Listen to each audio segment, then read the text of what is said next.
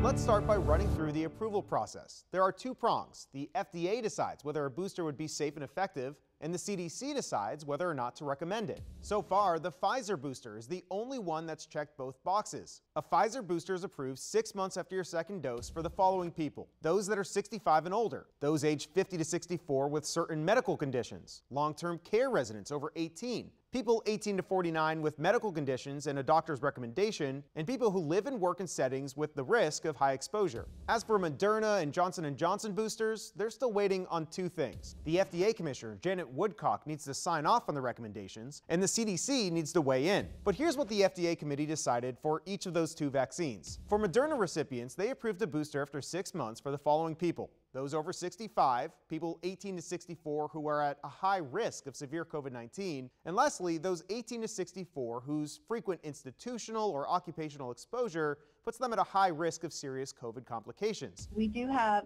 19 out of 19 unanimous yes votes. And then there was today's recommendation. An FDA panel recommended boosters for all Johnson & Johnson recipients over 18 2 months after that first shot. That FDA panel also discussed vaccine mixing and matching at that meeting, but so far, no decisions have been made on that. With your Verify, I'm Evan Koslof.